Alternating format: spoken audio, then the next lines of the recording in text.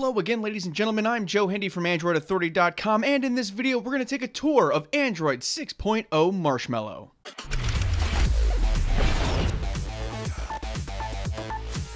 Let's start with the UI because not a lot has changed over Lollipop. The home screens are set up the same way, with new screens being added at your request, with Google Now off to the left side. The quick settings are still just a swipe away, and even the settings menu is set up pretty much like it was before. If you're coming from stock Lollipop, you should have no trouble finding your way around. There are a few changes that are more notable than others. The applications section in the settings menu has been changed to accommodate the new permission system, which we'll talk about more here in a minute. The priority notification settings that caused quite the stir in Lollipop have been relegated to the quick settings. Other minor changes include a more colorful Google search bar, a new app drawer, which we'll talk about in a moment, and dragging apps around on the home screen now provides a shortcut to uninstall them. There are also a host of new animations that are too numerous to list here. Some of the more notable ones include the new Google search animations and a more streamlined set of animations for opening and closing the app drawer and applications. Text selection also got a slight revamp with a little box that pops open with the usual set of controls. One of the bigger changes in Lollipop is the new app drawer. The horizontal app drawer, which has ruled the day since the good old days of Jelly Bean, is now gone, replaced with a vertical app drawer. This allows for much faster browsing of your applications and puts an end to scrolling many pages horizontally to find the application that you want. In addition, you can now grab the scroll bar on the right side and scroll quickly through the applications with a letter popping up to denote where you are in the list. We found this helpful if you're looking for something quickly, and it matches the kind of mechanics found in the Contacts application, most music apps, and any other application with a long list of items. Perhaps the most prominent change is the addition of an app search bar at the top. Using this, you can quickly tap in a few letters and find the application that you're looking for. This is the quickest way yet to find something buried in the app drawer, and it's definitely a welcome addition. Google Now on Tap is the latest big feature to hit Google Now. The premise of Now on Tap is to give you information far more quickly than if you were to search for it in a web browser. For instance, if someone mentions a place, you don't have to leave the messaging app, travel to the browser, and then look it up. Instead, you long press the home button and Now on Tap will pop up to tell you all about that place. For now, it's a hit-and-miss service. This is expected because it is brand new and Google is still adding things to the already impressive list of recognizable keywords that Now on Tap can utilize. We expect this to become better over time, or at least much better by the time non-Nexus devices start picking up Marshmallow. You'll have to browse through the Google Now settings to enable it, but otherwise it's very easy to use.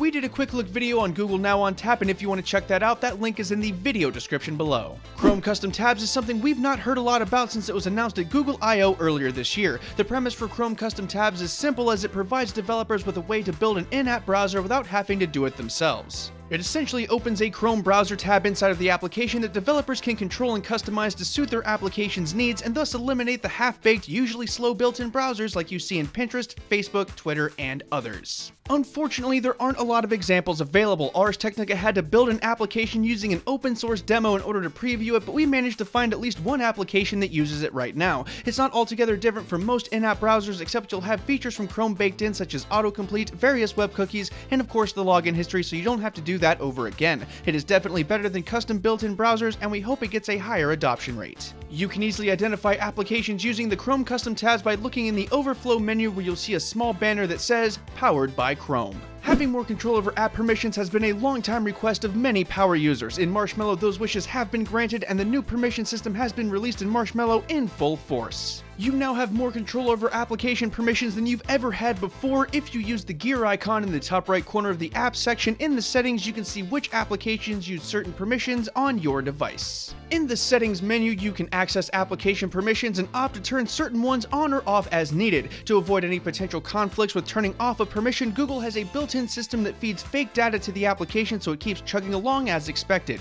That means you shouldn't have to worry about legacy applications crashing when you disable permissions. That said, we still don't recommend you turn off the vital ones like the camera permission for the camera app. Another addition includes pop-up boxes that will show up whenever an application wants to access a permission for the first time. The most frequent example is the location permission, as applications all over Android seem to love asking for this one at various times. You can confirm or deny permissions when they pop up. This is an amazing addition because it allows even the less tech-savvy to engage with application permissions regularly, and they can prevent apps from having those permissions if needed, likely for the first time. Doze Mode is a new addition to Marshmallow that's supposed to help improve standby time. The idea is that once the phone has been off for a little while, it'll enter into doze mode. In this mode, it will ignore pretty much everything and just kind of exist in a state of stasis. Screenshots and reports have shown that this can keep the Nexus 5 alive for days, sometimes weeks at a time. Unfortunately, there are a few issues with this one. The device has to be off long enough to engage in doze mode, which really only happens if you're asleep or if you're one of those few people who are honest about not checking their phones at work.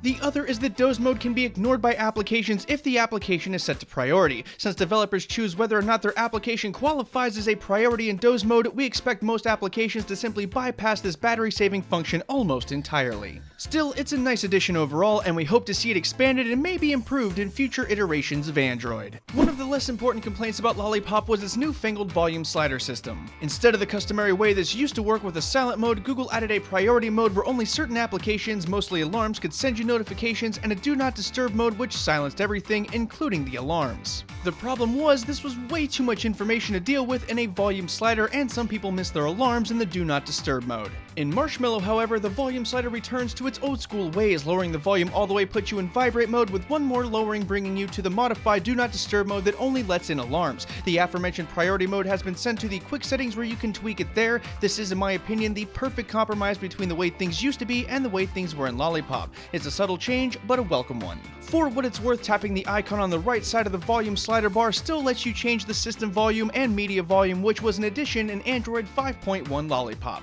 One of the more exciting APIs that should make its way across the Android ecosystem sometime soon is the new Fingerprint API. There aren't a lot of uses for this one yet, but that's going to change very soon. The new Nexus devices both have fingerprint scanners that can be used to turn on the device and bypass the lock screen. You can also use the fingerprint scanner in Android Pay. This one is going to take a while to shine because it's so very new. The API itself gives developers the capacity to integrate fingerprint scanning into their application in a variety of ways. You'll be able to unlock apps like Android Pay, pay for items, and a whole lot more. Really, the sky is the limit here, and it'll be fun to see the creative ways this gets implemented in the future. App links is another feature announced back at Google I/O, and this one is pretty simple to explain. Remember all those times a box popped up asking which application you'd like to use for a link that you clicked on? Well, App Links aims to remove that as much as possible by giving the applications the ability to take ownership of their own links. For instance, if you click on a Twitter link, the Twitter application will just automatically open instead of asking you first. This will save some time in the long run and help applications keep control over their own content. The box will still pop up from time to time, like if you have two browsers installed. In most cases, though, the application that owns the link should automatically grab it up and open the application itself.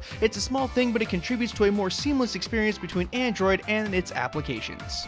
There were plenty of other smaller changes and additions that are worth noting, even if they are minor in terms of scope and day-to-day use. There is a new API that lets other assistant applications do what Google Now on Tap does. Thus, you could use something like Hound and it could read the text on your screen just like Now on Tap. This gives you the option to choose your personal assistant as long as you don't mind it reading what's on your screen. Auto Backup is a new addition to Marshmallow that improves over the previous backup and restore functions in Android. With Auto Backup, it will back up the majority of your app data along with the application. That means when you restore it, you'll be able to continue more or less where you left off before. It's better than it was before and a welcome change. Adoptable storage allows you to insert an SD card into your device and then make it work like your internal storage. That means if you have 32 gigabytes of onboard storage and then a 32 gigabyte SD card, you can use adoptable storage to essentially give you 64 gigabytes of onboard storage. There are some caveats and bad things will happen if the SD card dies or gets removed, but it's definitely something to consider if you have a device with an SD card slot.